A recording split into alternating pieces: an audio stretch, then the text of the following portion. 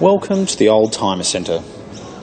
My name is Philip Tarrant, and today we have for you a 2008 Audi Allroad. It's the Generation 2.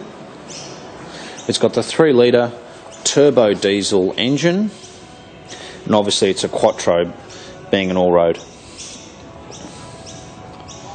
They've got the same engine in the big Q7, Q5 and the A8.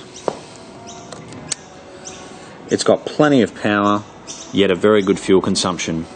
It's done 128,000 kilometres and it has a very good service history to it, with every single service being done on time.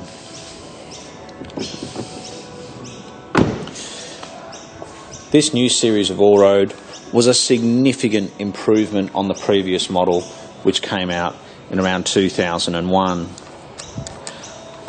It's more reliable, it looks a lot better, it's got much better engines and a new gearbox. It still has all the things you do want, like your adjustable suspension system, which actually works very, very well. This car's been optioned with a tow bar, as I can see here. It's got an electric tailgate.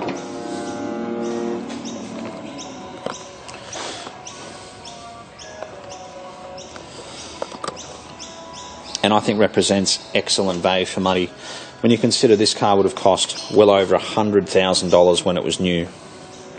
The back seats fold down like the older series.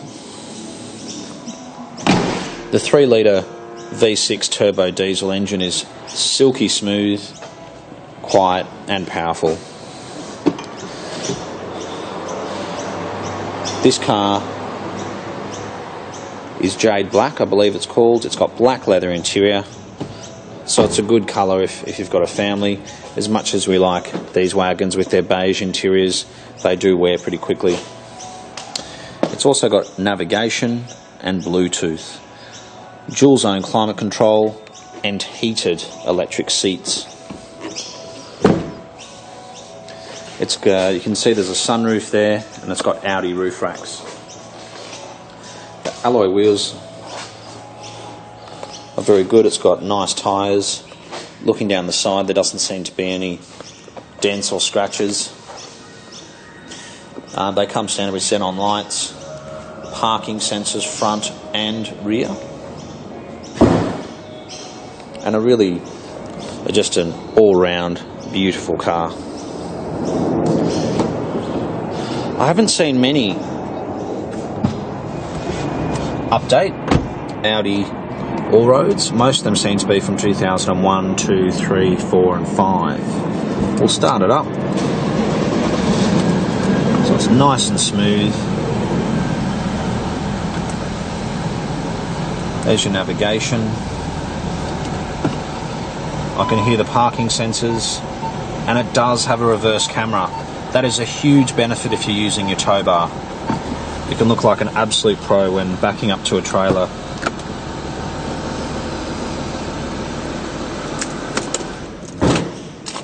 We'll have a quick look at the logbooks as well, which are in the glove box where they should be.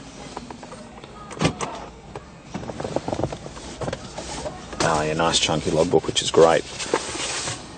I'll just take the service book out because I think that's the most important. So I can see at 116,000 kilometres there was a major service. Drive belt and tensioners replaced. New coolant, and that was done by Audi, who's an Audi specialist on the North Shore. And then there was other servicing done by Audi as well at 124,000, 115,000, 105,000, and the list goes on. So it does have a very good service history to it indeed.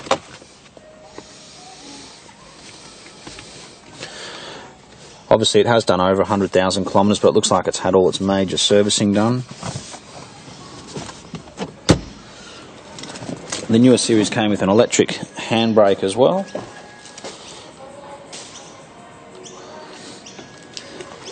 And I think they're just absolutely gorgeous. At the click of a button, you can raise the suspension by about 5 centimetres if you are going to do a little bit of off-road work, or if you've got a property and you've got a bumpy road or a bumpy dirt driveway which can get slippery. Something like this would be fantastic. We do specialise in European cars. We're called the Oldtimer Centre. Our showroom is in Marrickville, and we do have about 70 vehicles in stock at the present time. Thanks again for watching, and we look forward to hearing